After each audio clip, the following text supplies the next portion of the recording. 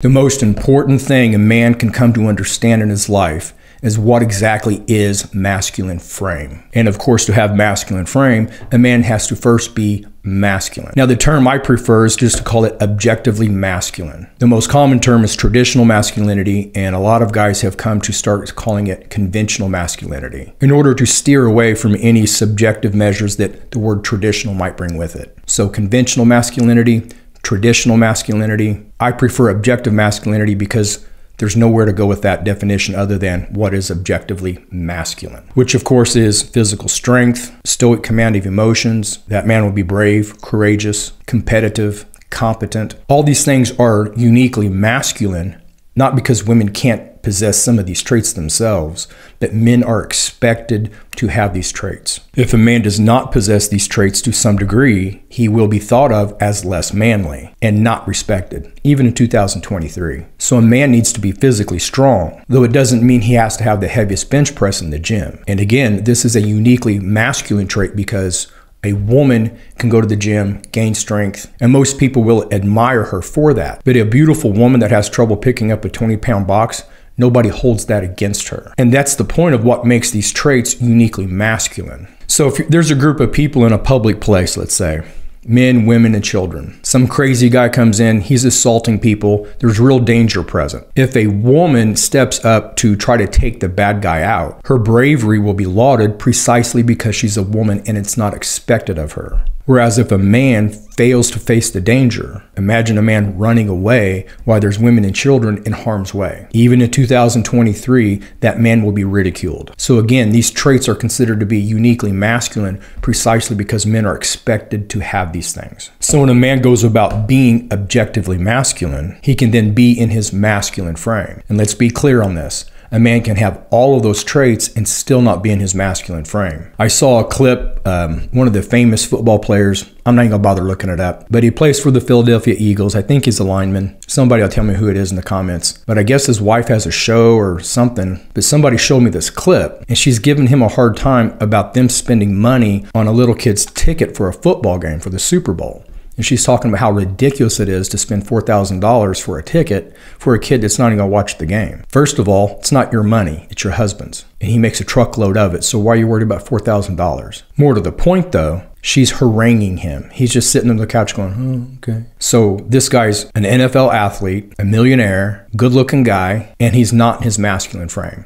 He's in his wife's frame. So frame in large part can be defined as who's in charge here, who is setting the frame. Another simple example that I've used in a lot of posts is a guy goes to the gym at 4 a.m. He's been doing this for years. It works for him. The gym's not crowded. He gets it out of the way. He doesn't have to worry about the 5 p.m. crowd. And if you work out later in the day, it's just that much more likely things are going to pop up and you're just not going to make it to the gym that day. So go in the morning before work. Then his girlfriend or wife wants him to go to the gym later in the day for her own convenience. 4 a.m. is pretty early. And when he gets up, it wakes her up and she wants to cuddle, whatever. But him going to the gym at 4 a.m. is inconvenient for her. If the man acquiesces and changes his gym time, he is entering her frame. Sounds like a small thing, but a guy that will change something like that, he's going to change a bunch of other things too. And so spread that attitude out across their daily life. He's entering her frame, and him no longer being in his masculine frame means he cannot be leading in that relationship. So at the core of having masculine frame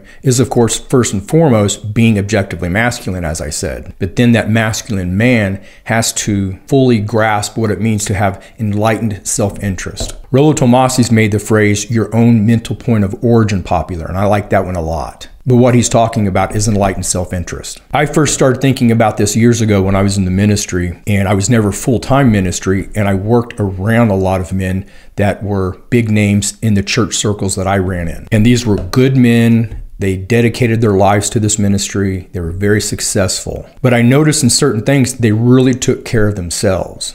So as a Christian, we're expected to sacrifice a certain amount, time, money, etc. And these men did all of that. But the more I got to know them, I saw that they did have boundaries. They were going to take care of themselves. At the time, I hadn't heard the phrase enlightened self-interest, but I remember thinking there's a certain kind of selfishness that we all need to have as a matter of self-preservation. And this is what Rollo Tomassi is talking about when he talks about making yourself your own mental point of origin. So this Philadelphia Eagles football player, he's the millionaire. He's the celebrity athlete. He is not his own mental point of origin. His wife is his mental point of origin. He didn't have enough sense or backbone to look at his wife and say, shut up, it's my money, $4,000 is nothing, I want my kids to be at the Super Bowl and see daddy play. Precisely because his wife is his mental point of origin, not himself. Now she's in control. He's in her frame, which is the same as my example of going to the gym at 4 a.m. or when your wife wants you to go to the gym.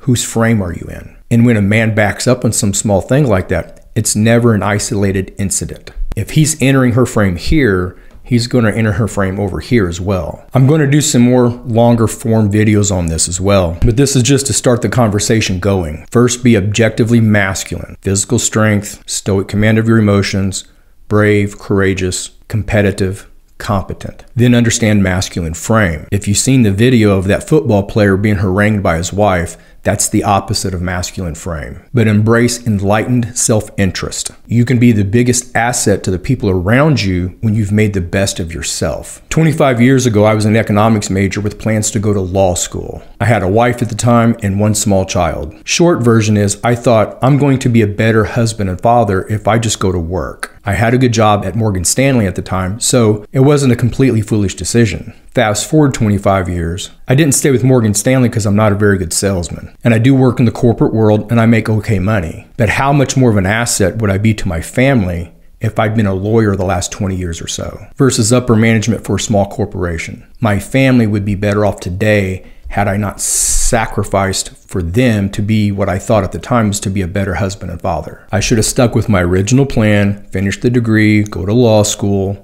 Yes, I would have been away from the house a lot more, but just a few years later, I'd have passed the bar and start working as a lawyer. And today, I would be a more valuable asset for all those around me.